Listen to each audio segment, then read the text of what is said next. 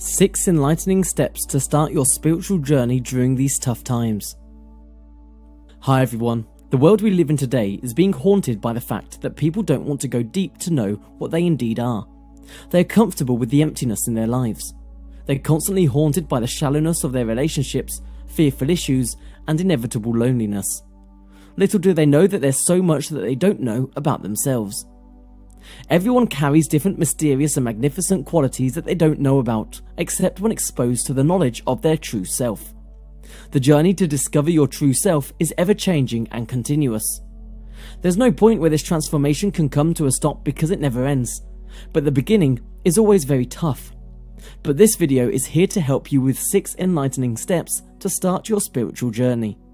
Before moving further, don't forget to like and please share this video if you think this information is helpful to you. And do subscribe and activate the notification bell if you're new here. 1. Be easy and go at your own speed. When you begin your spiritual journey, the influx of information will be much on you. You don't need to feel astounded by it, but you need to take things slowly, be gentle and kind to yourself, and make sure not to be in a hurry. Go at your own pace. Don't try to know every detail of everything that's said about the journey. Just take in the little you can for the moment and move with that. I know it might be tempting to want to know more, but you must understand that everything you're trying to learn is already within you. Only time will get you there.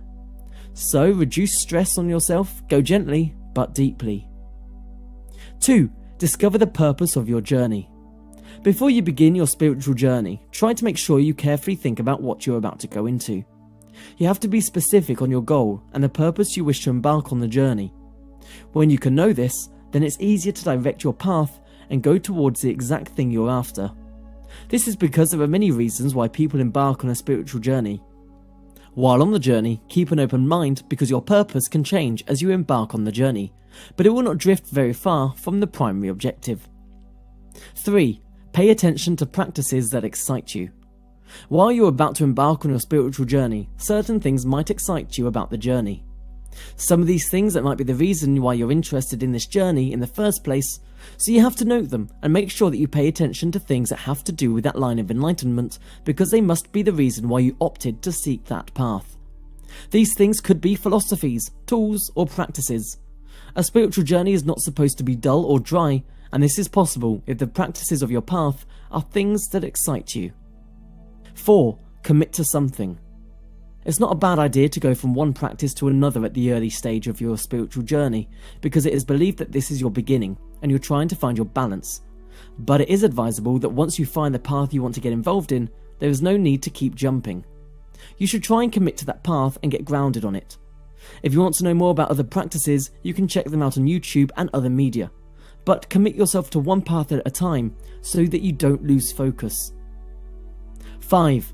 Be aware that not everyone is your friend.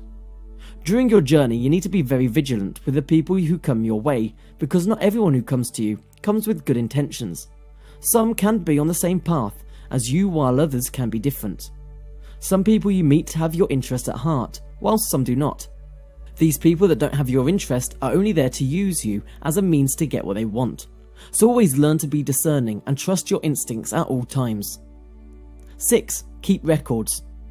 When you're starting your spiritual journey, you'll come across so many things that you might not understand at the moment, but will eventually do as time goes on. The best way not to forget these things is by keeping records. Keep a record of everything you learn and all your encounters, as some of them may help you understand some more profound ideologies in the future.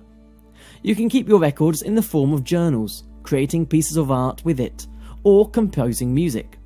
Whichever suits you better should be the one for you, but make sure to keep records.